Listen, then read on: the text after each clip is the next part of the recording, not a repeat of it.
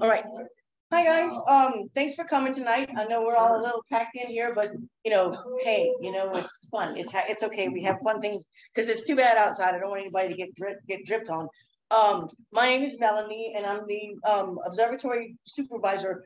The president is visiting her grandchildren someplace else, and the vice president is virtual right now. So you guys can see Steve right here on the corner in the middle. Hey, Steve. Hey, Steve. And he's going to introduce our guest speaker and stuff. But you guys, I'm sorry.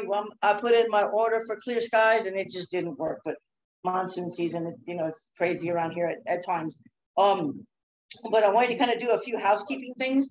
If you guys are interested in using the restroom, the restroom is over at the pool building, but it is locked. So as we go on through the evening, if anybody needs the restroom, you need to ask for the key. And we're not supposed to have the key, but we have the key. It's a secret. But we have access to the restroom if you guys need that. Steve, do you want to talk about Alcon coming up here real quick? Certainly. Thanks, Melanie. Once a year, the Astronomical League has a convention. Got to speak up real loud, Steve, because this thing is at full volume. We need to get some separate speakers. Yeah. Can you hear me now? Can you guys hear? Huh?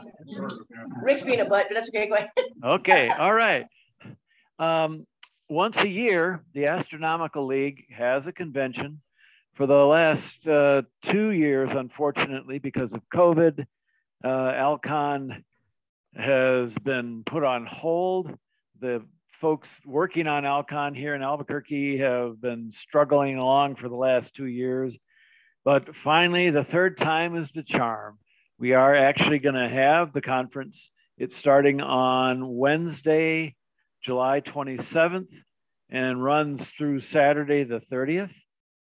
It's a really cool thing to go through. Lots and lots of, lectures and presentations and workshops and cool trips and T-shirts, and you get to commune with all kinds of astro folks. Convention. So with this club is a member of the Astronomical League, and so this is its annual convention that they have around the world actually. This time it's in Albuquerque. Next year it's in Baton Rouge. So it's my hometown. So what they do is it's the Astronomical League. So they have all kinds of stuff. So we're members of the Astronomical League. So go ahead, Steve. Sorry, I'm like, wait a second. People may not know what Alcon is. My piece, I'm in charge of vendors. So I've been trying to get all kinds of folks to come on down and display your wares and so forth. I was hoping to get Celestron, Mead, all the biggies, but no, afraid not. But I did get a number, close to a dozen different vendors that will be participating. So there's a lot of cool things in the vendor hall as well. So get on, if you're interested in Alcon, go on the website, alcon2022.org, and sign up. And the keynote speaker is Harrison Schmitt. Yes, he is. We're having a special reception and a special dinner for Harrison Schmitt. So it's going to be neat. There's some field trips and going down to the VLA. Field trips. There's a fellow who has a 40-inch reflector that apparently one of the field trips is to make a pilgrimage to that 40-inch. So that should be pretty interesting. So at any rate, sign up, please. You still have some time, so get online. Get online and sign up. We were one of the field trips. They were like, "Hey, can we come out to your place?" And I'm like, "Sure," because I think we're the second that I know of, and possibly only the third of organizations like this that Para have partnered with the city, and we have city and club working together to have an observatory. Baton Rouge has one, and we helped put that one together back when I was living there. And then we moved out here and went, hey, these guys are way better than Baton Rouge. We need an observatory. So we got the telescopes were donated to us. And so it's like, okay, now we need a place to put them. And so it was, 10 years of my life and, trying to get it all put together, but it worked. So life is good. All right, Darren, you have some White Ridge stuff? Yeah, White Ridge is the New Moon weekend. which is the last weekend in July. What's the date I wrote down? It's on the website. That last Saturday in July. So look for an email approximately a week before that Sunday or Monday for that Saturday. I'll send a reminder. Do keep in mind though, this is monsoon season. So yeah, right now it's 50-50 if we're gonna have a Stargaze. And also too, we have any kind of rain on the days up to even if that Saturday is clear. If you have any rain that Friday or Thursday, remember it is a dirt road, last 5 miles, and cell service is very iffy. So you may, if you get stuck, you may have to hike 5 miles to the highway to get a cell signal before AAA will come pick you up. Bring them mud boots, in other words. Okay, cool. All right, so yeah, so check out the website for that. Mayor Sunday is Fun Day is August the 21st, and we always have a booth there. I have to talk to Dave Hyde. I've been out of pocket for the last little bit, and I got to talk to the Dave Hyde, who's a county commissioner who has been putting this on for I don't know how many years now. And we always have a booth. They give us a booth for free because we're a nonprofit, and we set up solar observing, and we use it as an advertisement for our fundraiser in the fall, which is going to be October the 1st. Jane Arbell is a planetary geologist that works at the Museum of Natural History. And Steve, she's trying to decide either August or October, our general meeting in October, to find out whether she's going to do. So I'll keep you posted on what she can, when her life, she texted me a little bit too. So she's like, September doesn't look so good because I wanted her for September, but that's not going to happen. So it could be either August or October. So if you've got somebody for August, let me know. And I'll say, well, then it's October, so we can work together to have her come in, because the October 1st is our fundraiser. And our guest speaker is going to be Larry Crumpler. He is the planetary geologist. It's her husband. And it's kind of funny. It makes me laugh because he works on Mars. She works on Venus. It's like too funny, but they both worked on the Magellan probes, and Larry has spent the last 30 years on Mars, and so he went with Spirit, Opportunity, and now Perseverance. He helped put together a lot of the programming and what Ingenuity is doing. So he's super amazing, and he has a book that he has published just recently, and it's called Missions to Mars. Amazon Smile, the Astronomy Club is an Amazon Smile member, and the way you access that is smile.amazon.com. And when you look for the organization, you look for us, and a portion of your purchase goes to us. So if you are interested in any of that kind of thing and think, hey, I'm going to buy something from Amazon, like who doesn't? Like I did last night. And so that's my bookmark, is the smile.amazon.com, and the Astronomy Club is linked. So if you want to buy his book, we're going to put a link to it, the smile.org site with Larry's book. It's called Missions to Mars, and it's like $28.99 right now on Amazon Smile. We're going to buy several and have them here on hand, because everybody goes, I didn't do it, because that always happens. I had to give mine up whenever he talked in December, because they're like, oh, well, they need a book. Fine, take my book. And I haven't gotten mine back again yet. So I'll be getting that. And then guys, the Astronomy Club, we're going to be having a planning meeting for this thing starting this month sometime. Everybody has assignments, but we need to start kind of bringing things together. So if you're interested in helping out with the fundraiser, that'd be awesome. And right before that meeting, we'll have a board meeting, because we need to have some, talk about a few things before that. But that's all the housekeeping kind of things to catch everybody up to right now. So we've got 2 things in August, our meeting with Jane, and definitely Mayor Sunday's Fun Day, because that's kind of a fun thing. But cool. Does anybody have any other news or questions? Cool. I have not been here since May because I was busy in June. Well, so I can tell you that I was out the White Bridge not long ago, and the road was fine. Cool. Okay. It's actually a little smoother than it used to be. Be careful coming off that last hill. Do you go airborne? No, that last hill was a little rough. Not like Chaco. Last time I was out there, it was a complete washerboard in my little car. I put my jaw in my car. Oh yeah, I guess I should mention I have a big. That was the road to Chaco last time. Diesel. Oh my God. cruises over all that little stuff. Lord. Okie doke. Well, if that is all on this end, Steve, I'm going to turn it over to you so you can introduce our guest speaker. Thanks, Melanie. Feedback on again. Okay. Tonight we have Dr. Colston Chandler with us. Dr. Chandler studied math and physics as an undergrad student at Brown University. He was a grad student at the University of California at Berkeley, and he was a postdoc student at the Swiss Federal Institute of Technology in Zurich. His research was published in leading mathematics, physics, and chemistry journals. He's a fellow of the American Physical Society and a professor emeritus of physics at UNM, where he taught for 36 years, often teaching classes and seminars for liberal arts students. So with no further ado, welcome Dr. Colston Chandler. Thank you. Well, thank you very much for the invitation.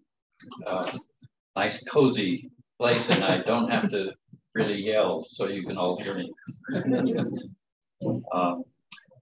The topic of the evening is electromagnetic waves from the standpoint of a physicist. That's too loud, guys. And, Can you guys hear me? And also a little bit of history that's involved. I guess I started in graduate school at Berkeley. I was a TA for a professor that thought for liberal arts students it was good to include a whole lot of history of the science. And in fact, to read the original articles sometimes. And it worked wonderfully well. And I found it increased my understanding because particularly to read the old papers, they were really wrestling with the problem for the first time. And so they explained things more clearly because they knew no one was going to believe them. And so the arguments were a little more potent than after a generation or two of physicists that worked it over, and it just seemed so obvious. So, how many of you took physics in college? Pretty good. Should have. It would have been better in philosophy. Well, physics actually has its roots in philosophy. Rather than trying to find out what the nature of, say, man's soul is, we try to find out what nature is like itself. And it's taken us quite a long time to get as far as we are. And we'll meet some of the characters along the way that started. See, that's a pointer. The first thing that's important to realize, the title being electromagnetic waves, so then the question is, what is a wave? And all of us have seen waves on a lake or in the ocean or something like that. It's something, the water goes up and down in sort of a periodic and monotonous fashion if it's not a storm.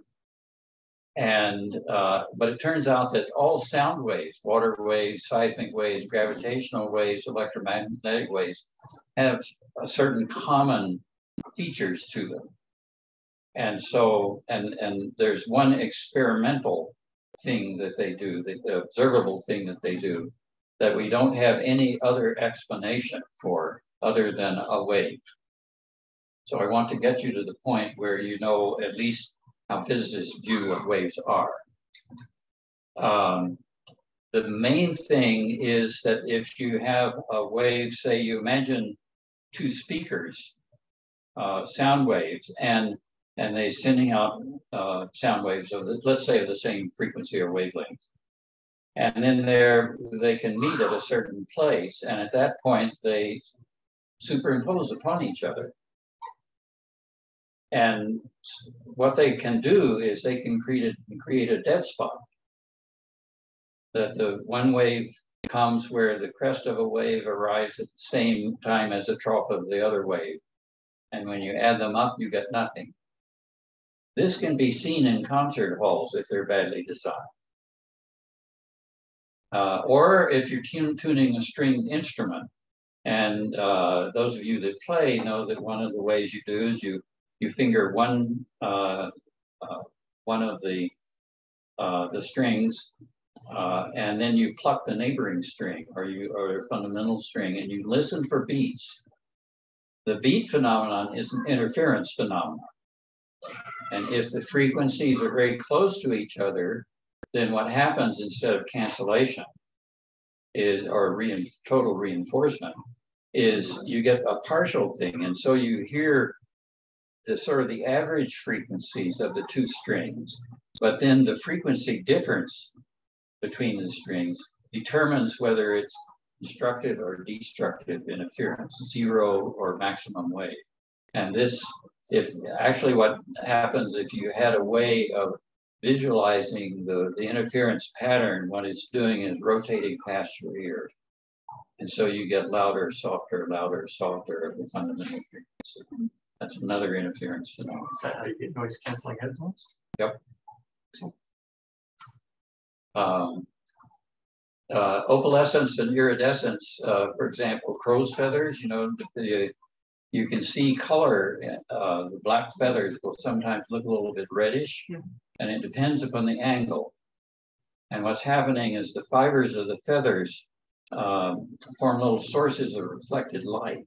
And so these sources, the reflected light, can interfere with each other and can emphasize the red as opposed to the blue, for example.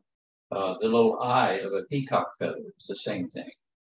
Opalescence, you look in an opal, the kinds of colors you see there are also interference from light coming from certain scattering centers where the light impurities in the opal that way. Dichroic glass, you can go to a stained glass store and they'll have a kind of glass that has a very thin film deposited on one surface, and it reflects one color and transmits the complementary color. And what's happening is the light that hits the top side of the thin film interferes and is reflected. Then there's light that goes through the top side that's reflected back over the bottom part of it. Think of it as a window pane. Some light reflects off the front, some reflects off the back. Those two light sources can interfere with each other and make colors. And that's what happens with dichroic glass, which artists use. It also happens if you have, say, a pond after a rain, and the oil from the pavement forms a very thin film of oil or gasoline, and you'll get these colors. Well, you get different colors for different thicknesses that are there, and it's an interference phenomenon. So we're going to look at water waves because we can see them. Sound waves you can't see, but they do all the kinds of things that water waves, and light waves also. Well, there's a picture, an aerial photograph. The main waves are coming parallel to each other from the bottom on the right. So they're going up toward the upper left. And they see that opening between a rock and the cliff. And look on the other side, you see the waves are going in a totally different direction. You got the pointer working, there you go. So, earthquake. That you see this curved thing, and then over here there's another curved thing behind the rock. In between there's sort of quiet water. That's a destructive interference where the waves sort of cancel each other. But the other thing that's notable about this is that the waves, let me find the pointer again. Here, the waves are going this way. And look, through here, the waves are going that way. The waves have gone around the corner. This is the phenomenon that's happening with sound waves when you hear around a corner.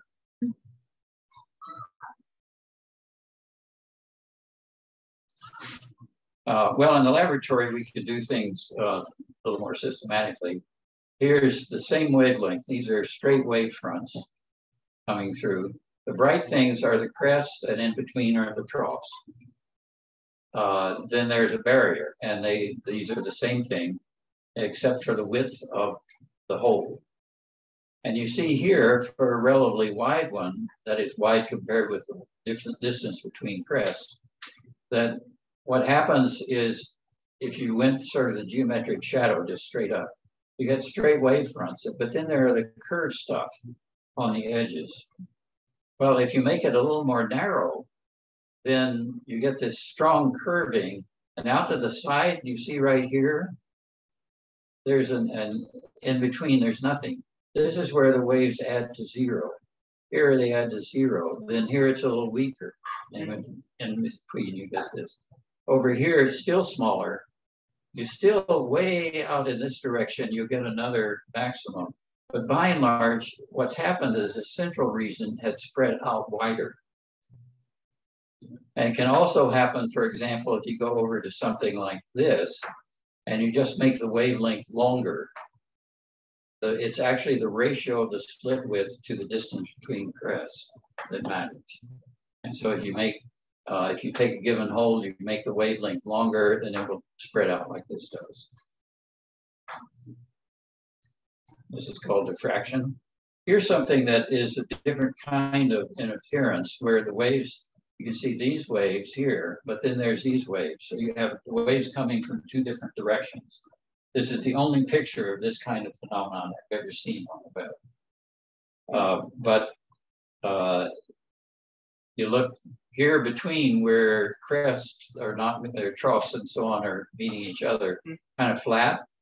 Here's a ridge here, but where these ridges meet, it piles up.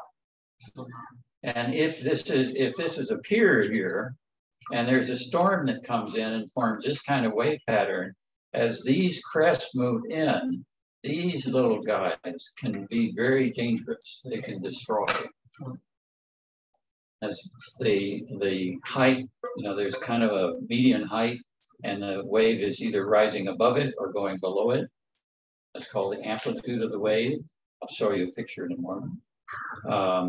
And it's the square of the amplitude that determines what the power of energy transport is.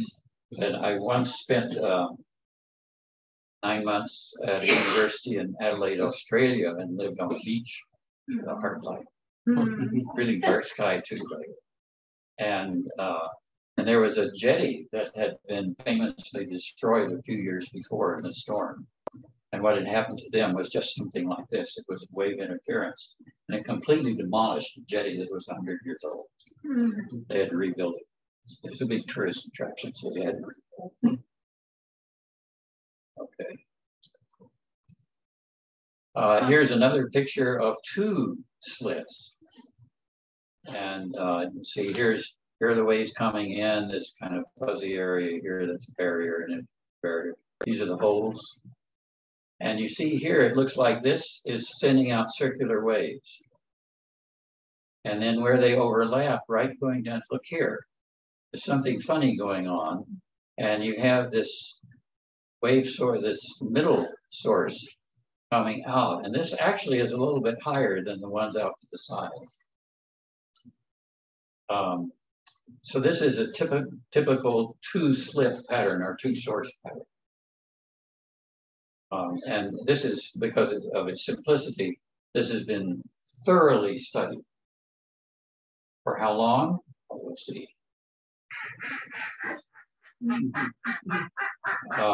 The key theoretician in all of this was Christian Huygens, who was a Dutchman, or I can't remember whether a Dane or a Dutchman. But in any event, he was one of the very few scientists that Isaac Newton thought was worthy of any recognition. Newton was kind of, he's sort of a saint in physics, but he was also extremely arrogant in the fact that he thought that Huygens was pretty good, meant that Huygens was a good deal more than pretty good. But he, in 1690, before Newton published his book on optics, he published this book, his treatise on light. And he provided a way of thinking that I'm about to describe to you. And it turns out that way of thinking is still taught in elementary physics classes today. 1690 this came. What was going on here in 1690? Well, the Spaniards had been driven out in 1680. They still weren't back here. Another 2 years, they would be coming back. It also happened to be the year 1690 that the clarinet was invented. That happened in Germany. What was it then? Clarinet. Yeah. Well, like many people in the early days, so little was known about what nature was like, what the physical nature was like, that almost anybody could have a huge number of firsts. And so the fact that Huygens made contributions in optics and mechanics is a science of motion, studied the rings of Saturn and discovered its moon Titan. He had telescopes. He in fact improved on the designs of telescopes. He invented the pendulum clock. 1673, idealized a physical problem by a set of parameters and then analyzed it mathematically. What does that mean? That means that you start out with some idea of, say, some mathematical formula that is applicable. But the problem is not quite that simple. So you make your mathematics as simple as you can without totally destroying its relationship with the physics. And then you see if you can't solve those equations that you devise. This turns out to be a huge talent. And some physicists, like Enrico Fermi, for example, who was involved in the atom bomb project, he was an Italian, he was famous for that. He actually got a very quick estimate of the yield of the Trinity bomb. He made some confetti, and he made a very simple formula. And when he saw the flash of the bomb, he dropped the confetti.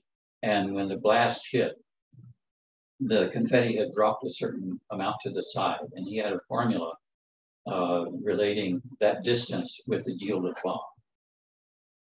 Now, that takes real skill. He was famous for that. He also set up the first reactor at the University of Chicago. He did do that. And he was also the one that discovered what's called induced nuclear fission, which is you shoot a neutron at a nucleus, and then it breaks apart. So he was the one that discovered that as well. He was the first one actually to use Huygens, getting back to him, to use a sort of mechanical explanation for an underlying phenomenon. This turned out to be a big deal in England, where, particularly with the idea of what light was, that what we now call a vacuum had a huge amount of mechanical structure, little vortexes and wheels and things like that. And that was kind of a barrier for them for a while. So, and I guess that may not necessarily important, but the improvements of the oscilloscope, didn't you figure out how to make the clear glass properly? Oh, no, the Fraunhofer was the one that really made the clear glass. So let's now kind of walk our way through this. Here's a slit, single slit. Here comes the waves, the wave fronts. And you look right there and there and there, three points in the opening. And each one of them is emitting a wave. And waves, you can see each one is emitting a spherical wave. So I just go out along following the wave fronts. I reach a point on a screen over here where I'm going to observe. And these meet. And so what I have to do is somehow add all the waves, whatever that means. And when I do that, whatever the procedure is, I get a function that looks like this. Now this is actually the square of the wave that I get here. Now here, there's nothing at all. So this means that all of these waves somehow add up, and all from all the other points, you have to do it all for all of them. That you get zero here. And in the center, you get a big maximum. It goes to zero, and then it's symmetric about the center slit. Now, if you had the waves coming in at diagonal, then this point would be moved over, and it would be not symmetric. That's how oscilloscope gets its readings from. Frequency? Well, what you hear, in this case, because this is a thing about light coming in. So this, you just look at it. Okay. And if you have a photographic film or something like that, then what you would see is a little spread out thing like that, brighter in the center. falling off to nothing, then another bright minimum to nothing, then another bright out to the side. This gives you an idea. This is actually the intensity of the light. Right. And this is what you would actually see if you looked at it. And one of the parts of training of physicists when they study optics is to look at these things and see them with their very own eyes. And then they learn how to photograph them. And then they learn how to use CCD things. And so on, you work your way up. So here's a graph of a wave. And it wiggles and it's periodic. This is kind of the zero level. It goes an amplitude above and then an amplitude below. And so if you're standing, if the wave is in between crests, is the wavelength. And the distance between the vertical distance between a trough and a crest is twice the amplitude. So this is kind of an average that you're using as a reference point. So that is that gives us some terminology: amplitude, wavelength.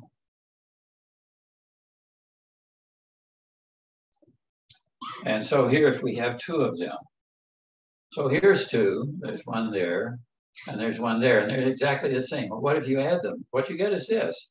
And what you do is at every point on the horizontal axis, you find the value of the bottom wave and the value at the same point in the upper wave, just add them.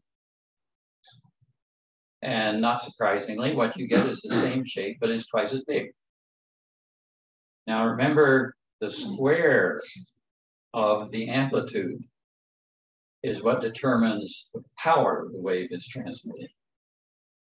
And if you square 2 twice as high, you get 4. So this means that this interference, in terms of power transport, this interfered wave will be 4 times as effective as the single wave always. So, well, here's where the crest meets a trough and they add out to actually 0. That's an observable fact with water waves. And if they're a little bit off, then you get partial cancellation.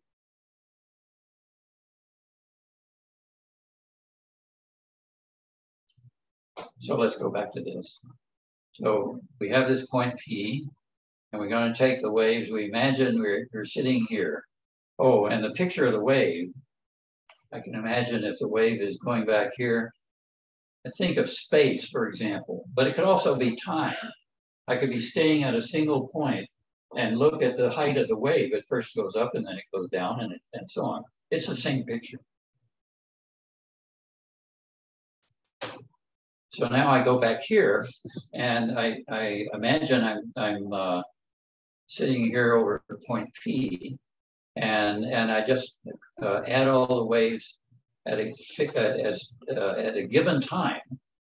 And so these waves go here and I add them, and then a little time later I add them again and time later. And I square those results and then take a time average.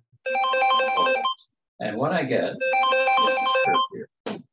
Now, the interesting thing is that Huygens figured out how to do this. Yes, the club's go grab it. And somebody's probably lost his hat, maybe. In the art span. Your insurance is up. Yeah. You know what? My car is yeah, warranty now. Yeah. So there is then Huygens showed us the way to actually mathematically do all this computation. There's a slight assumption. That is that the distance between the slit and the screen is much, much larger than the wavelength. That allows you to make certain kinds of approximations that we do to make it possible to actually do the calculations with pen and paper. However, people have looked at the other cases. The case I just described, which is far away, is called Fraunhofer diffraction, and if you get in closer, it's called Fresnel diffraction, and both of those have been examined over the subsequent centuries, and so we have formulas. The Fresnel diffraction has to be The results have to be computed by them. It's far too hard for hand calculation. So if you have two slits and you shine one white light through it, you get these patterns where in the middle there is this maximum, and then there's another maximum out there, and then another maximum out there, and they gradually get fainter and fainter and fainter. The important thing about here is that, remember I said the red waves spread out more than the blue waves, the shorter wavelengths? And here, what that means is a separation of color. It's white light, which is a superposition of color. And so you see there, this sort of a kind of an orange and red thing, and then there's the blue. And over here, you're getting yellow and so on. You get this separation of color. This separation was observed by Grimaldi, who lived from 1618 to 1663. He traveled, so he might have known Huygens. But he actually, he was a monk. And so what he did was to sort of make a hole to have light come through a window, strong sunlight. And then he put a pole, not actually in not actually in the hole, but a little bit toward the center of the room. But the effect was that then he could examine the shadow of the pole. And he observed this kind of pattern and observed the colors. So, and he wrote it down in a lab book, which he didn't publish. But the lab book was discovered by his monk colleagues, and they spent 2 years getting it ready for publication. So that's how we know about it. I want to jump then to about 1800, 1804. Thomas Young, an Englishman, who worked on the deciphering of the Rosetta Stone. He did a lot of things. He was a surgeon by profession, but in the 1800s, it was quite a, people worked on all kinds of stuff. They weren't, they made their living one way and then had fun with other intellectual pursuits. He was a member of the Royal Society, and he gave an invited lecture in 1804 that was published. And then a couple of years later, he gave a course of lectures on mechanics and light. That book is still in print. And it includes this as a double slit wave. And you can kind of see here, there's a minimum. This is an area where crests meet trough. The center area, the crests lie right on top of each other. And here there's something else going on. It's kind of hard to figure it out. But as you get further out, with these minima separated by maximum. Just exactly what we saw previous slide, in that slide. Well, this time he published and he became famous. Virtually every physics student learns about this experiment.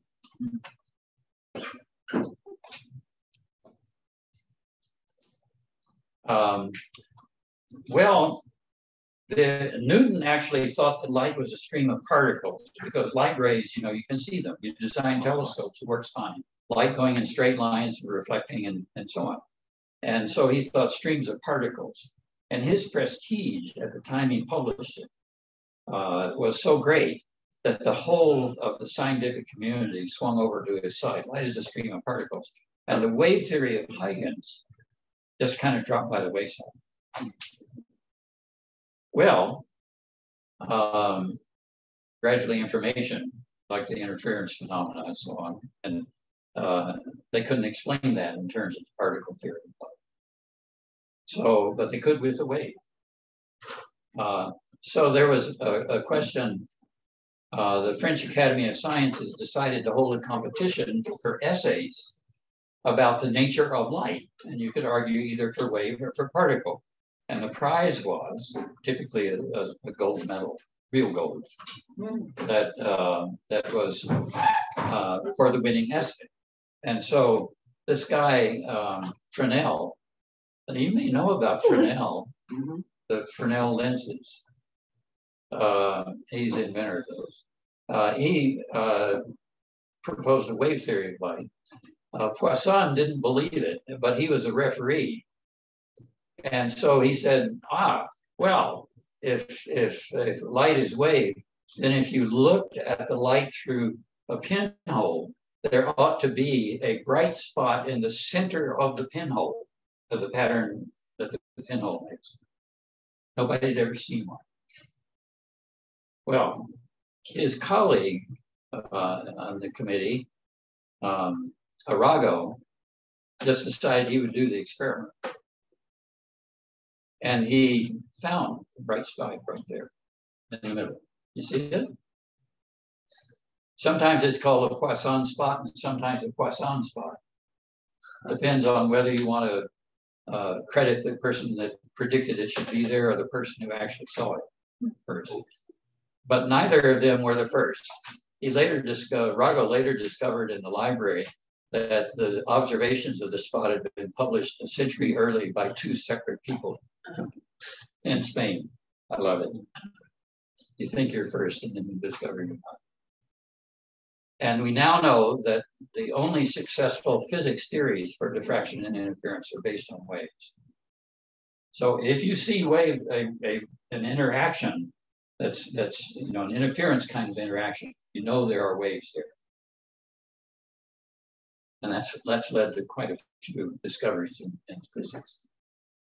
Well, there's the magnetic.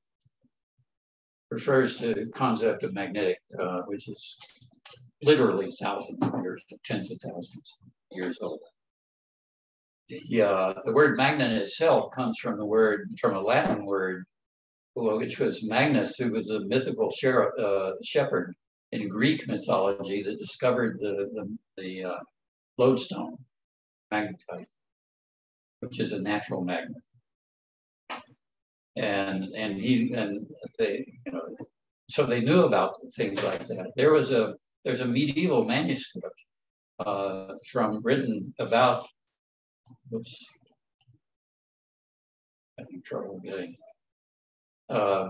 written, what did I say, about 1190. This guy was English. And he described the use of magnetized iron needles as compasses for navigation. What the sailors would have was a string, probably a thread, and they would hang a needle, an iron needle on the end of it, haul out the trusty lodestone, which is a permanent magnet, tap it against that so that the iron in the magnet became magnetized, and then they would step back and watch what the needle did. And one end was painted red, or some other color. You tell one end or the other. And so the needle pointed north, and they knew where north was, which was wonderful if they're navigating on a cloudy day. Or at night. Well, at night, if it was not cloudy, you would be able to stars. Think about that, 1190. Already they had done some studies about the magnetism. Not so long after that, this guy, French, did a more extensive survey. And one thing he did was he made a spherical magnet, using iron, which he then magnetized with a lodestone. And he made iron needles, which he magnetized with a lodestone. And then he laid the needles on the surface of the sphere and just let them do what they would do. And what he discovered was they kind of all lined up in lines, except there were 2 places where the lines crossed, which he called them the poles, in analogy with the Earth's poles. And he realized that here that he was seeing sort of something like the Earth. And he also argued he must have made smaller and smaller magnets to discover this. They always have both a north and a south pole, no matter how finely one cuts them. Always a north and a south, never a single pole. A single pole would be nowadays called a monopole. And it's kind of a holy grail. If you can find one in some experiment, then your name as a great physicist is sealed for the ages. But no one has ever been able to do it, and it's not for want of trying. Well, far beyond Nobel Prize. It would win a Nobel Prize, but the fame would go much behind that. Now, here's William Gilbert in 1600 published a book which was the first really systematic study of magnetism, scientific study. And he knew about the Maricourt study. This book is still in print, by the way, published in 1600. At the time, he was the personal physician of Queen Elizabeth I. And when she died 3 years later, King James I renewed his appointment. But unfortunately, he died a few months after. So people there, and reading the preface to that book is interesting reading, because he was just vicious in his criticism of philosophers who did not trust the experimental method of inquiry of nature. It was just vicious.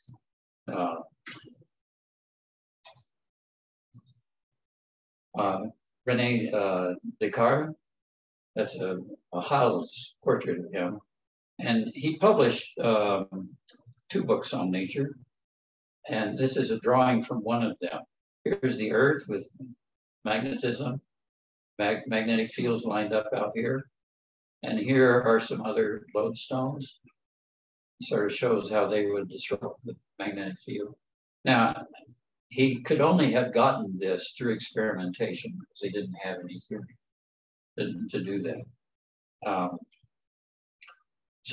But the point is, the way they lined up, you have this idea of there's a line there, and they always are kind of pointing along the line, these little needles. So this concept of magnetic field is quite old. And velocity fields also. You have a water flow, and you imagine what is the velocity of the water at a given point and a given time, then it's something that points in a certain direction, the direction of motion of the water at that point. And you can imagine a little arrow pointing in that direction, and the length of the arrow could be the speed. And that little arrow with the speed and the length, that would be called a velocity vector. And that varies according to the position in the flow and the time. So that would be another example. Here there's an electric field, whatever electric field really means. But anyway, it has a direction, magnetic field has a direction, has a strength. And here's the common thing. You're seeing bar magnets with the poles, north and south. And you just sprinkle some iron filings and they kind of line up in lines. And here some lines are drawn to help the eye. The lines sort of start at the North Pole and go around and end at the South Pole.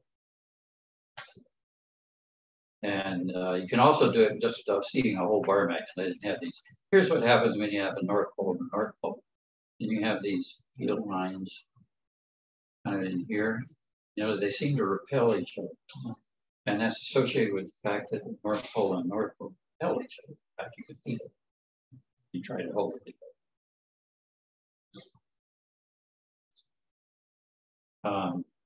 Well, the remarkable thing discovered in 1820 was if you have a current in a wire and you bring a compass needle up close to it, the compass needle is deflected. It doesn't, you hold it far away, it points north. When you bring it up close to the current carrying wire, it does something else. And this picture here is a picture of, whoops. The current is in this vertical wire here, and all around are the iron filings. You see they're arranged in a circle, so the field lines are a circle. It was Ørsted, a Dane, who discovered this The legend is he discovered it in the midst of a lecture. He was trying to show people that electric current and magnetism had nothing to do with each other.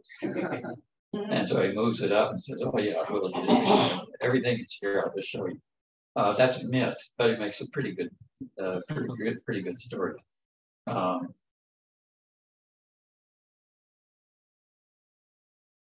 So that, given the look at his dates and so on, so you have to realize that was probably an early daguerreotype. He looks like he just ate something he didn't like. So he was the first one to found a connection between electricity and magnetism. Up to that time, it had been thought they were completely separate from each other. There's no connection whatsoever between them. He was also the one that first used the German term Gedankenexperiment, which is a thought experiment. And that turned out in the early days of Einstein and the founders of quantum mechanics used these thought experiments over and over, where you think about an experiment and you imagine what would happen if you did it. And rather than writing an equation down, you just use your intuition, what's going to happen. And that guides your use of mathematics. Well, there's the electro part, and the concept of electric field is generally accredited to Michael Faraday, who is an Englishman. They're very much analogous to magnetic field lines. And in fact, fairly early on in my teaching career, I was thinking, well, if you can do with iron filings, there must be something that was similar, responded to electric fields in the same way, that had the equivalent of a positive charge on one end and a negative charge on the other. They're called electric dipoles in physics, that was naturally occurring. And then I forgot how I ran across it, probably reading a magazine about teaching of physics, grass seed. Grass seed is normally that way, it just comes out. And so what you can do is do an experiment like this. And so this is a glass plate. There's a wire coming down with a little puddle of solder, another wire coming down with a puddle of solder. This case, this has a negative electric charge, this has a positive, or vice versa. And look how the grass seeds are lined up. This almost makes a believer out of it. This stuff is really true. And this is what happens when they have the same charge. You see how they start out and then they sort of, the lines kind of go out to the side. And this is the same charge, like charges repel, unlike charges attract.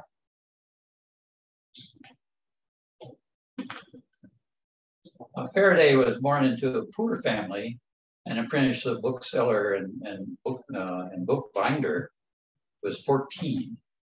And his apprenticeship was 6 years. He didn't have money. His family didn't have money to send him to school. There were no public schools in those days.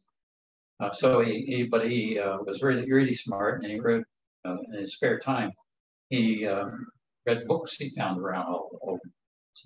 And he began attending lectures at the Royal Institution and the Royal Society. These are two different outfits. And they gave lectures on science. Those lectures were kind of we don't have a similar kind of thing, but science in those days didn't involve as much mathematics.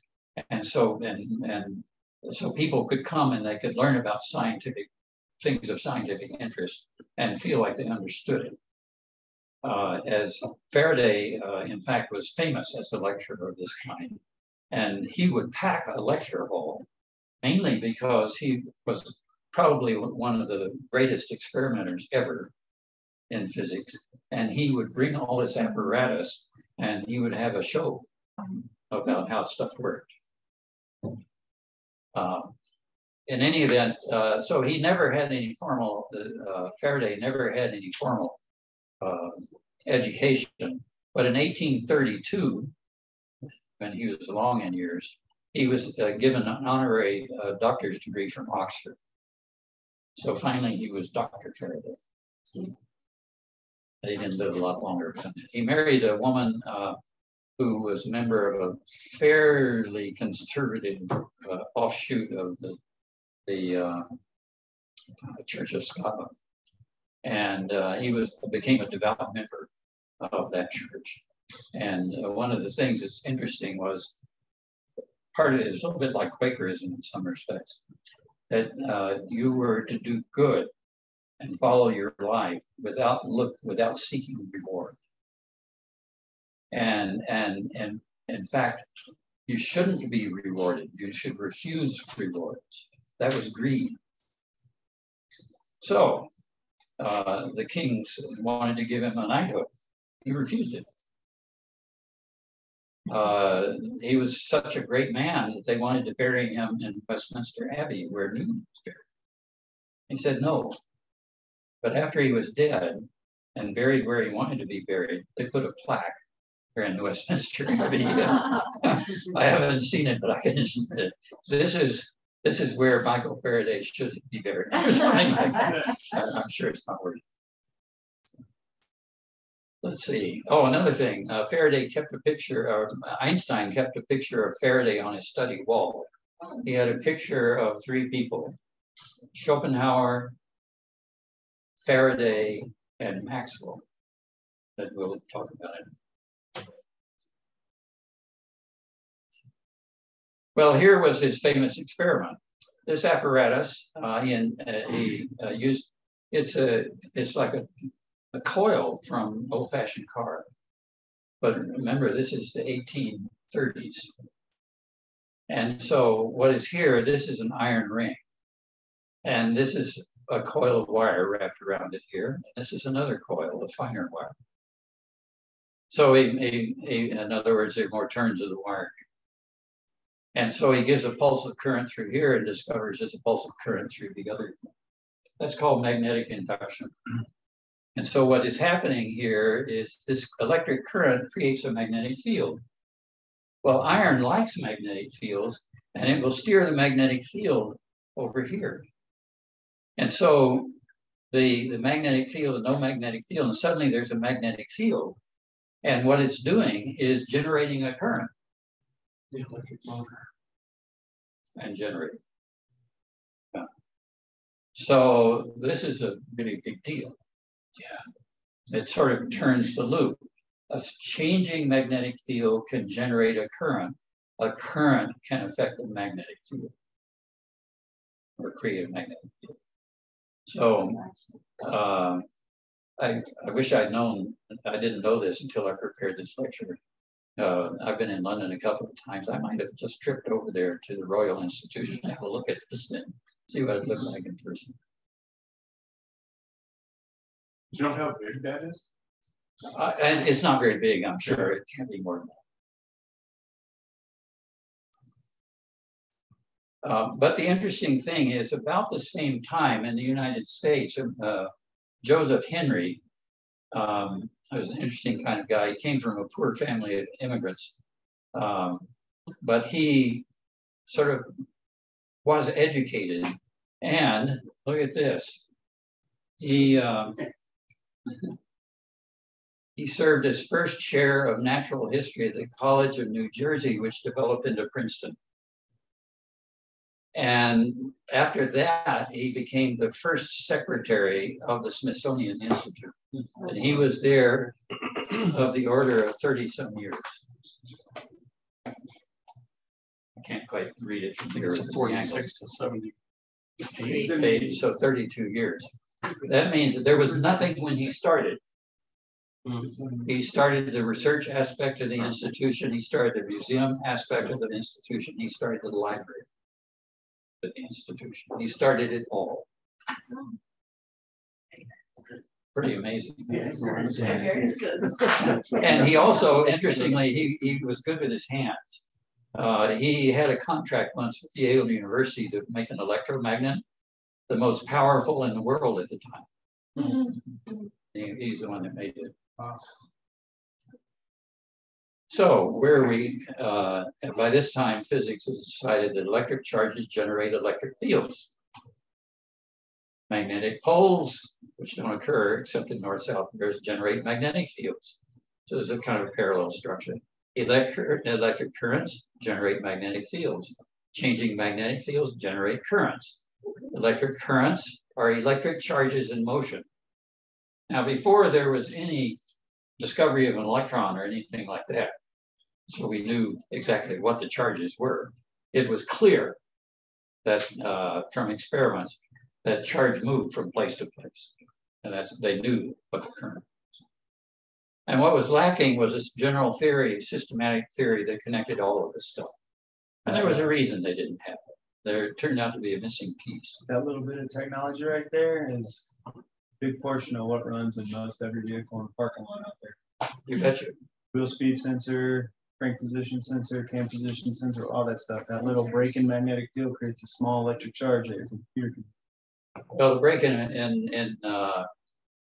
electric, let's see, if you think of, yeah, generates a small bit of electricity that the computer in the car reads. Yeah, in the old days when you had spark plugs and so on, and that was the way of generating, the coil would generate the spark.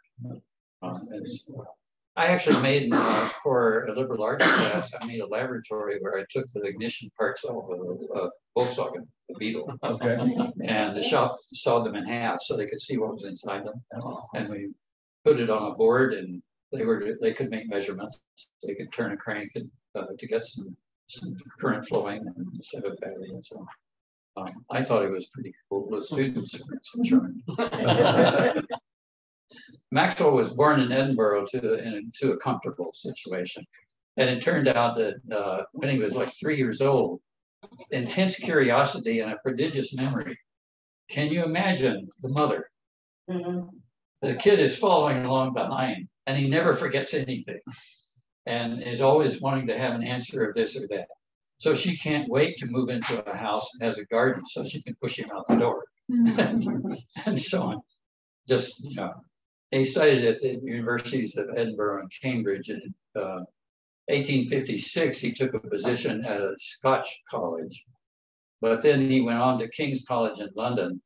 And after a hiatus back in Scotland, where he wrote his book about electromagnetism, he went to Cambridge University, and he was the first ever Cavendish professor of physics.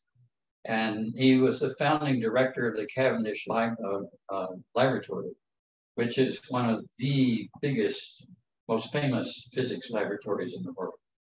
And he created that from scratch.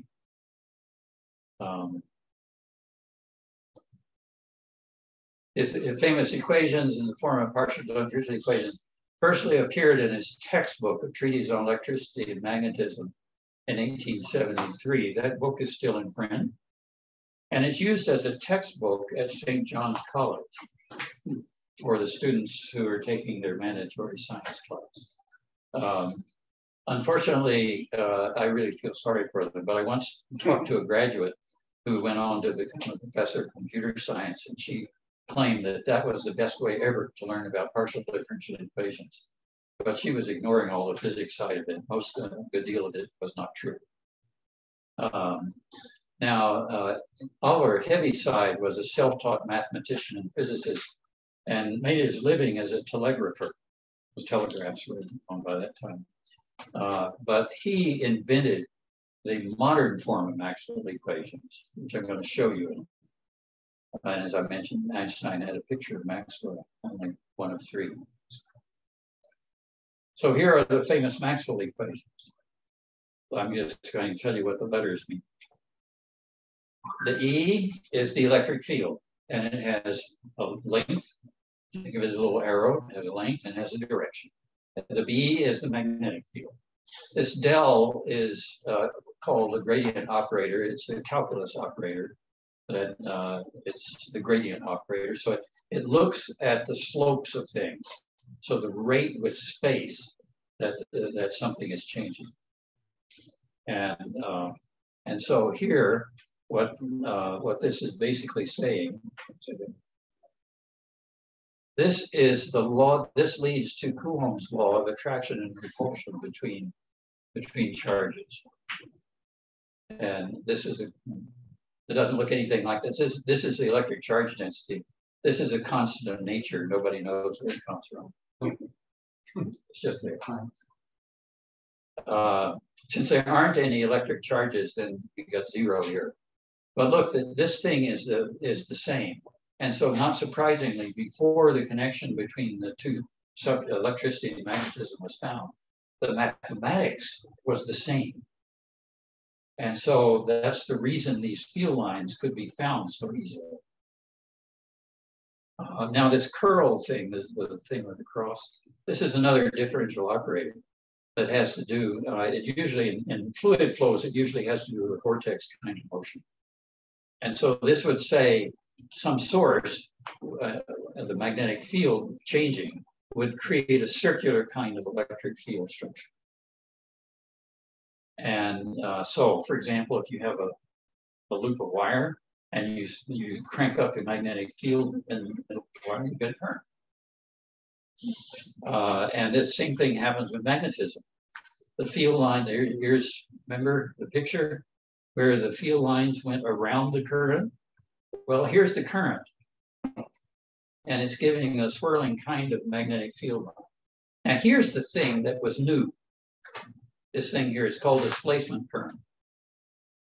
And there are various stories about how Maxwell got to this. One of them is that he just really believed he wanted waves to come out. And so he tried all different kinds of stuff until he found that term would do it. And so when he calculated, and he could calculate then after he was done, calculate that he had wave structure, and that was a prediction of the existence of electromagnetic waves. Others say that there were other reasons for doing it. But this thing is called displacement current. And if you think about a capacitor, which is one plate, metal plate here and a metal plate here, you start charging up this plate, and the charge goes up. And so then that drives the charge away, the negative charge here, and that drives the electrons out of the metal on the other side. So the other plate becomes positively charged, so the positive and negative build it up. But in the gap, so you have a current in the outside, but no current in the inside. But it looks like there ought to be a current.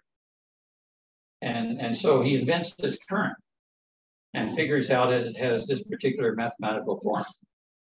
But that then says, okay, let's do an experiment. Let's put a really small current meter inside the capacitor. And we'll just see, is there anything that looks like a current in there? That's been done. But it took a while. The current is very small. It took a while, so there's the term, difficult. Look at this date, 1929. And here's the title. So on Journal of Physics and Radio in those days.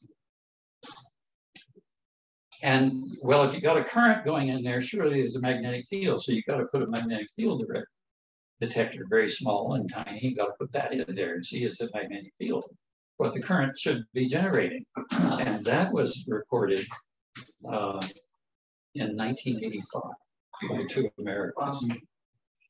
Of course, this is of interest of historical interest and so on, but nevertheless, these dangling threads really know us. and if you think about magnetic fields being known in the 1200s, and you're still working on it in 1985, that's a long time for people to remember. And we can remember because of libraries. So be sure to support your local library. Well, it was a theoretical prediction. Solve some equations and it looks like waves. And so the question is, are they real? And Heinrich Hertz, who got his PhD from the University of Berlin in 1880, he studied in Dresden and Munich. If you're coming from a prosperous family and you don't have to earn money, then you can hop from university to university, taking whatever you want to take. And that's what he did. And finally in Berlin, he found somebody to supervise the degree, and he got his PhD with it.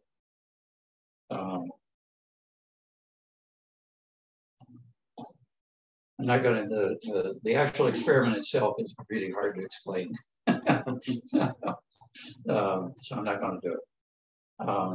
But in any event, while he was a professor at Karlsruhe, which is now the Karlsruhe Institute of Technology, he performed a series of experiments. It was a series that took about 3 years to do.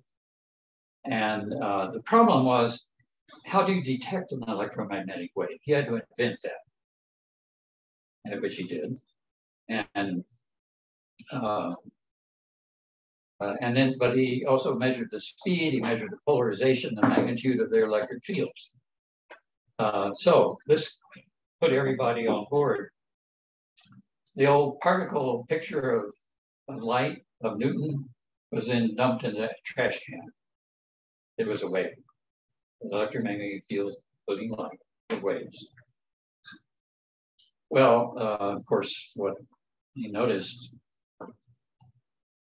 this is kind of a picture. Imagine this is the electric field. And if you think about this as a picture at a fixed time, then it has this wave-like structure as you go to larger and larger. This is the direction of propagation. First it goes up and then down, and versus direction comes back. And the electric magnetic field is perpendicular to it, and so on. Now you could imagine the magnetic field pointing out the other way. That is against Maxwell's laws. Maxwell equations tell you what direction, relative direction of two fluids. This is what's called a picture of linearly polarized electromagnetic. Circular polarized you get by having that whole pattern just rotate around the axis of propagation. And go one way for one left or right, their opposite direction of rotation. And elliptical is kind of a mix of two circulars. They're not quite in phase each other, and you can make that stuff. Okay, almost to you've probably seen something like this somewhere along the line. Here is increasing wavelength. Is this direction, and you can see the waves are getting further and further, or the crests are getting further and further apart. The energy of a given wave goes the other way. And down here are the radio waves, AM, FM, TV, radar. Here's infrared. Here, this tiny slice here is visible light with red with the longer wavelengths, violet. Where would microwaves be on that scale? Microwaves are down in here somewhere. It's 1 meter, let's see, centimeter. Right in here. Microwaves are about 2.5. The microwave for your kitchen microwave is about 2.5 centimeters. And then gamma rays are out here and X-rays are in here. Ultraviolet here, that's what does bad things to your skin. Well, when X-rays were discovered, the question is, what were they? And this is the guy, Max Lally. His father was made a noble in the old Germany, and so he put Fon in there, so Max von Lally. And he made a diffraction pattern. This is like a two-slit interference pattern, except it's many slits. And these are all from his Nobel Prize lecture. They're all from copper sulfate. This was the first one. And actually, as they learned how to do it, it developed into this. So this is a fairly common. And one of the things, if you go to the Nobel lecture site and so on, and you go to the year of a person, then if you, there's sort of a bar a little bit from the top, and if you click on summary, in there, you can actually find the text of the Nobel lecture. But more importantly, you can find the text of the presentation speech. As you see, the way the ceremony went was that the recipient of the prize sits there in an audience with the king of Sweden. And so somebody presents this to the audience. And then he goes up and he receives the prize. And there's a banquet afterwards, and he gives his lecture. In the lecture, he's supposed to explain his idea that led to the prize, and so on. Well, the presentation speech is to a general audience. And so I recommend those to my students. They can be very, very good. And in this particular case, I went to his lecture because I wasn't happy with the picture. The first picture I found was this, and I discovered he had these other things, and he explained how he got them and what they did to make them better and better.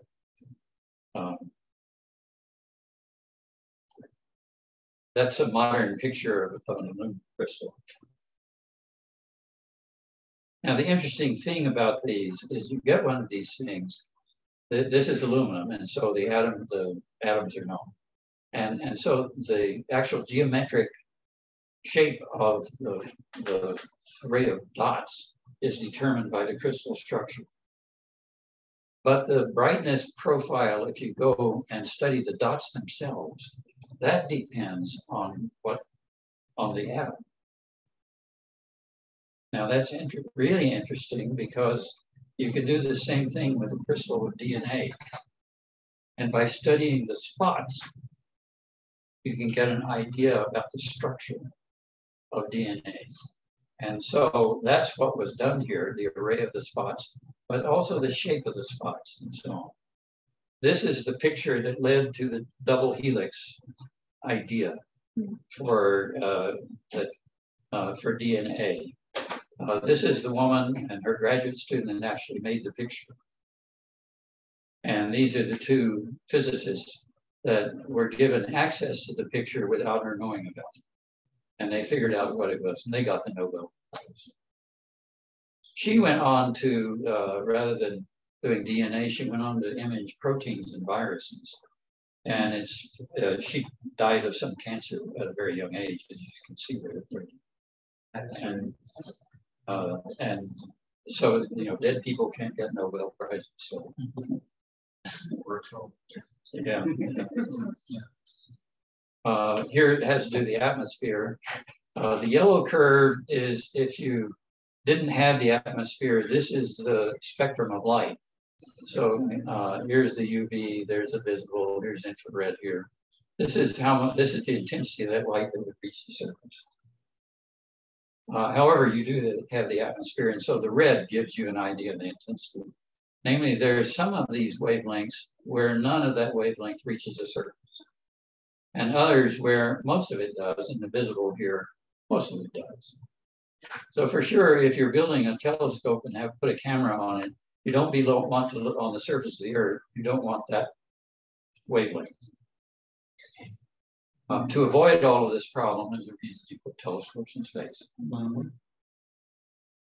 And there's the most recent one.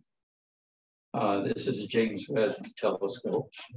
And so here's the Hubble primary mirror. So you see it's about 3 times the size of Hubble. Yeah, and here's a person. Now, they're hexagonal, and they had to do that because they needed to fold the whole thing up. And so the hexagonal ones are something that didn't bring a picture of how it was folded, but it was quite interesting. Notice, however, that not only the mirror is hexagonal, but so is the whole telescope. Now look over here. See the spikes? Remember the single slit patterns? And it turns out a single slit, if you have a double slit, a single slit pattern modulates the double slit pattern. They're just products of each other. Products. And so you're going to have this effect here. This effect, the spikes, have to do with the shape of the mirrors. And for example, you get this constructive interference out here, but the point of it is the light has come in and some of it is spread.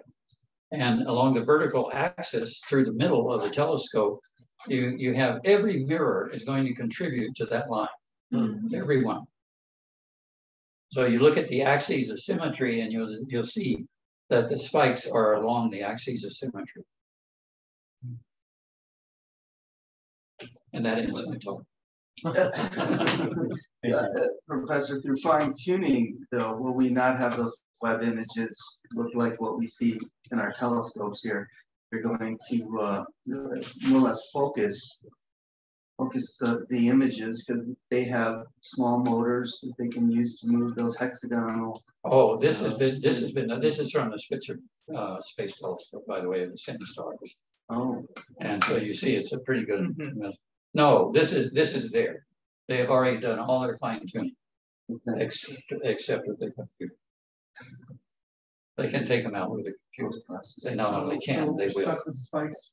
The spikes they'll take. Well, I mean, but you're also stuck with an image that's obviously substantially more clearly defined. Yeah, minor change in quality. Yeah, I mean, you don't have to put glasses on it like they did.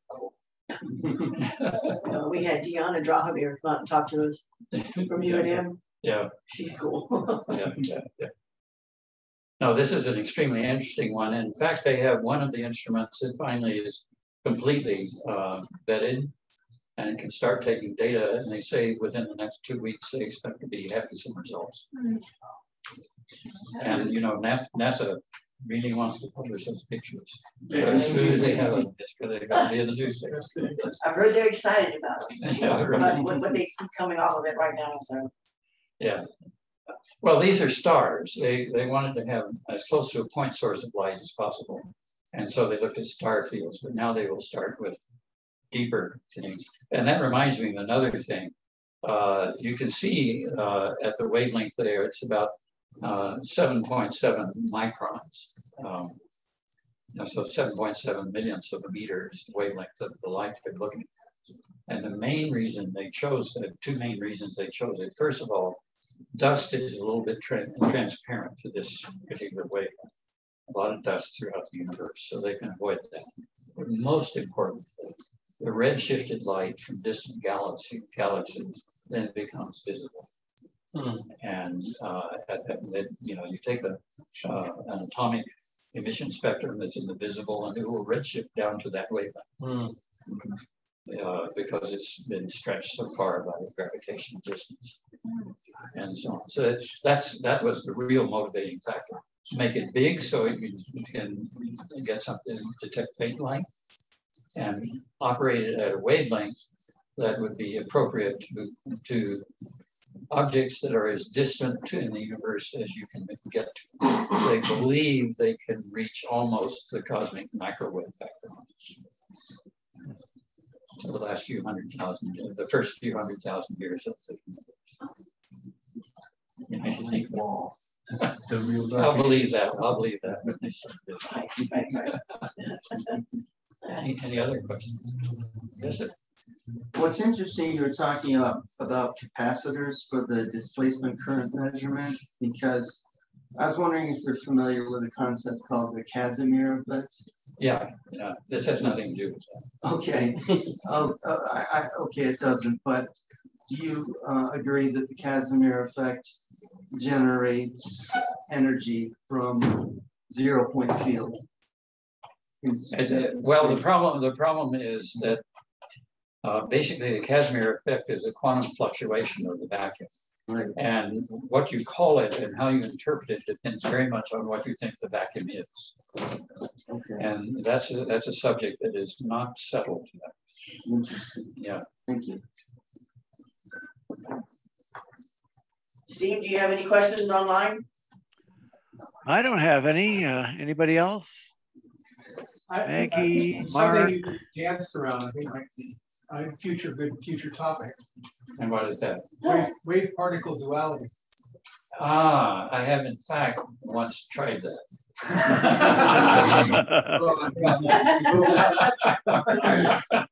You live to tell about it, I guess, which is good. Well, I gave a talk to Oasis quite a long time ago. It was two lectures a week apart, and the question was, is light a wave or a particle? That was the motivating question. And I had the advantage of being in a university where optics was a big deal during the 70s and 80s, when a lot of the experiments were being done on that subject. And the definitive answer to the question was, did you say, is light a wave or a particle? The answer is yes. One thing I heard is the electromagnetic spectrum is a function of space-time continuum itself, or is it a particle or wave, or how many dimensions it may have, like 3-dimensional? Are the waves, do they have more than 3 dimensions or more? Well, there you're moving out into the realm of philosophy when you talk about, you know, there are a lot of people that have worked on basically the Maxwell equations and force space in one time dimension, so a total of 5 dimensions. And it turns out in that space you can unify Einstein's equations with the Maxwell equations, except that nobody has ever detected that extra space dimension. Where is it? And also there are all kinds of things that happen in there where you can have a situation where the cause comes after the effect. That sounds like a very peculiar philosophical thing. I heard that in a Star Trek Voyager episode. Yeah, right. Science fiction writers have a certain, you know, leeway, and they can make interesting things. Yeah. Yes. Would love to talk to you all day, but everybody would scatter really quickly. But what was I gonna ask? Oh yeah. If the Higgs field imparts mass upon particles or people or any macroscopic object, or more fundamentally the subatomic particles, do you believe that the Higgs field imparts mass, for example, on a photon? Nobody has been able to detect it. People have really looked to see whether the photon has a mass. Every experimental result is consistent with 0. Right, but it has momentum. So. Yeah, and the interesting thing about an electron, there have been many people who try to measure the size of an electron. All the measurements are consistent with 0. Wow. And so, you know, you can interpret this in a variety of ways. Just wait for a little more technology, right? There's another assumption called the collapse of the wave function in quantum mechanics, where you do a measurement, the wave function changes instantaneously to something else. Nothing in nature changes instantaneously. So that's obviously an approximation. But then how fast is it? Just within the last year, I read a paper of people who worked with the photoelectric effect, and they found that the electron came off the surface, not instantly from the laser pulse coming, but there was a delay of about 5 attoseconds. I don't even know how many. Yeah, everyone's heard of that. That is really, really small. And you have to be able to measure it. I have one more elementary level question, if that's all right. So Faraday and the Faraday cage, did he actually invent the Faraday cage? Was it just named after him, or? I think it's named after him. Okay. And he was kind of a device-oriented guy, and electromagnetic waves, the Faraday cage's screen electromagnetic waves, was invented. The waves notion came after he was dead. Okay. So yeah, that's the most interesting Faraday cage I've ever seen was when I visited the MEG installation at the VA. You know, that magnetic encephalography, we put little squids on people detect the currents of the, or you detect the magnetic field generated by the currents in the brain, and so on. It turns out that the Earth's magnetic fields can really mess up the things, so they have to and radio waves coming in and all that. So that's in a super duper Faraday cage with mu metal all around too to get out the Earth's magnetic. Wow. But they can tell the difference if somebody has been an iron mine worker, for example. And they come in there and he's got so much iron in his lung that it just lights up the That's interesting. And you can see when he breathes it out, they can see it. That's great. That's, yeah, that's, can't be good for him. It's really sensitive. And the interesting thing is that MEGs are spatially not all that great. And so you need to combine them with scan, an MRI, which you can get the geometry just perfect. And then you, but the thing that the MEG is good at is detecting transient time effects. The MRI is not good for that. And so this allows possibility of, it's yet another thing you can do for diagnosis as to what the shape of the emitted electromagnetic waves is like and what that means and so on. And you can also, when you think about positron emission spectra, then that you have to get that pulse just right now. Anyway, Interesting. it is interesting stuff. I just was reading something interesting about the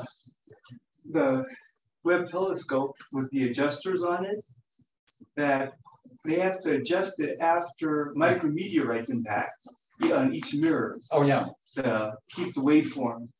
Yeah, yeah. So, and they just had a shower up there. Yeah. Not too so ago. Right. So they got a chance to. What they discovered was that the damage was more severe than they thought.